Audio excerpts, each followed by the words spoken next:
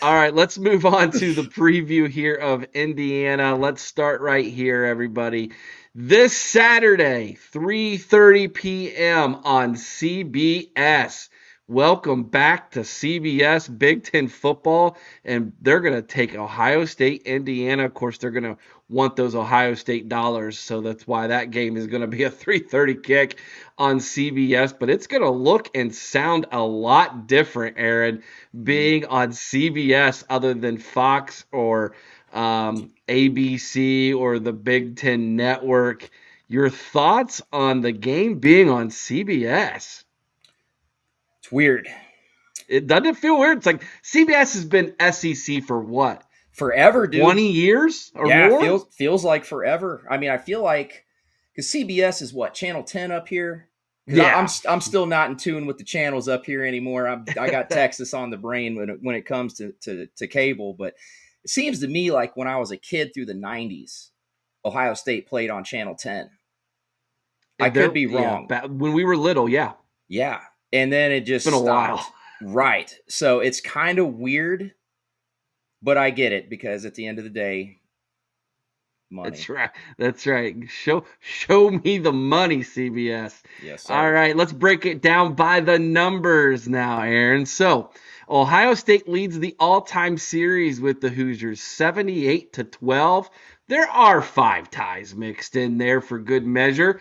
Ohio State is on a 27 and a row game winning streak. I wrote about this on scarletandgame.com. Go over there and read this article. This is the longest current win streak in conference play in the country in all conferences in Division 1 football. It is also the longest winning streak in the Big 10 in history. The longest before this was 24 games between Michigan and Indiana. Indiana defeated Michigan back in, I believe it was 2019, ending that streak. Ohio State has continued their streak on to 27 now, and I look for it to be 28. The last loss to Indiana that Ohio State suffered was a 41-7 defeat in 1988. Earl Bruce was the head coach back then. Last year, Ohio State defeated the Hoosiers in Ohio Stadium by a score of 56-14. 2 years ago in 2021, that was the last time we went to Bloomington. We defeated the Hoosiers 54-7. The largest margin of victory for Ohio State, well, that was back in 1957 when Woody Hayes defeated the Hoosiers 56-0. Our worst loss ever against Indiana, that was that 1988 defeat of 41-7. Again, longest current win streak over the Hoosiers, longest win streak over Indiana in history, 27 games. It started in 1991 with John Cooper. The year before that, in 1990, it was a tie, believe it or not. And this win streak should be 28, but they vacated that last win Tressel had over them. Indiana's longest win streak over Ohio State, believe it or not, Aaron, is 4 games. That was from 1903 to There you go. 1913. There it is. Leather. I don't even know if they were wearing leather helmets at that time. It's beyond me. We'll have to ask Chris. He's not even here to defend himself. Hey, I Ryan gotta. Day's Ryan Day's record against Indiana is 4-0, and Tom Allen has a stellar record against the Buckeyes of 0-7. 27 straight, Aaron. It's hard to do 27 straight of anything. That's a fact. I mean, for real.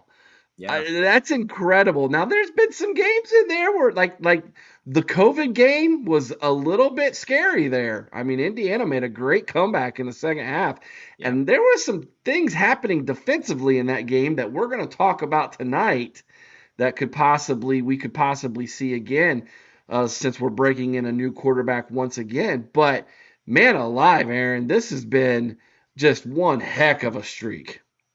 Yeah. Yeah. It's what was the date in 1988 that they played?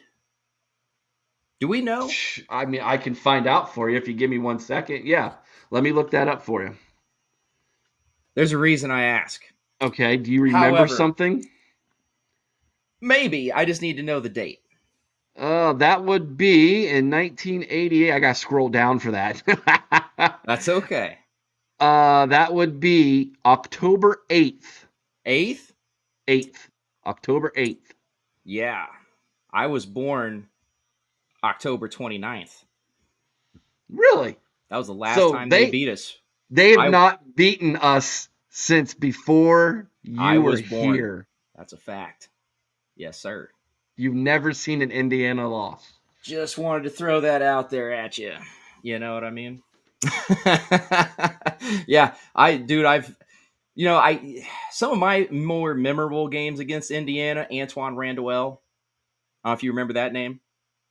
Quarterback, ended up being a wide receiver for the Steelers. Pretty solid. Helped us win a Super Bowl on a trick play. The game Zeke had a really big coming out game, over 200 yards. I think it might have been one of Tom Allen's first years. Boy, that had me scared. That offense was scary. 2014? 2014? It was either it was 2014, and Kevin Wilson was the head coach. That's who it was. It was Kevin Wilson. Yeah, Kevin Wilson. He always played us well though when he was there. Yeah, he did. He gave us fits, man. That was a good pickup, and in fact, that was when we went to the game. Good old Carl. It was a sign, I think it was. I'll never forget this. Good old Carl, man. Thanks for your offense. Should we tell the story? Go for it, dude. All right, so it's a Thursday night. It's a Thursday night game to open the season on ESPN, right? And ESPN Game Day's there, and we had made a sign that says, "Thank you for fixing, dear Indiana. Thank you for fixing our offense." Signed, JT Barrett, and a big picture of Kevin Wilson. Yeah.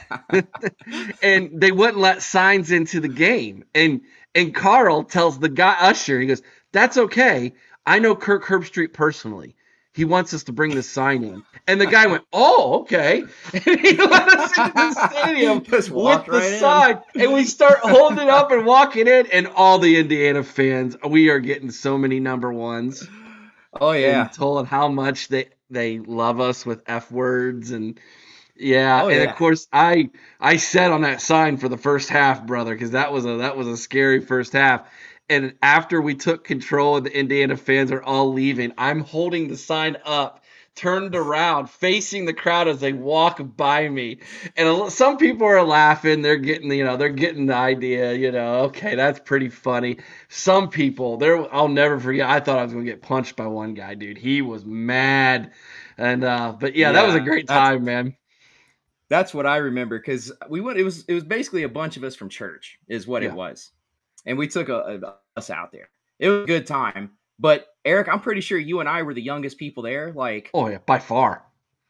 If you got buddy, it was on in you. Like we were gonna have to do something about it. Yeah. And I was like, "Oh crap, dude! Please put the sign down." Oh well. Let's look at the last 10 games that Ohio State and Indiana have played, and of course they're all Ohio State victories. Going back to 2013, where you had the 42-14 win. 2014, that's the one that you were talking about with Zeke, a 42-27 win. Look at that one in 2015. That's probably the best roster we have had. And that was a 34-27 win. That tells you how good Kevin Wilson had those teams playing then. 2016, 38-17. 2017, 49-21. I feel that was the year we went to Bloomington. That was the game we were talking about.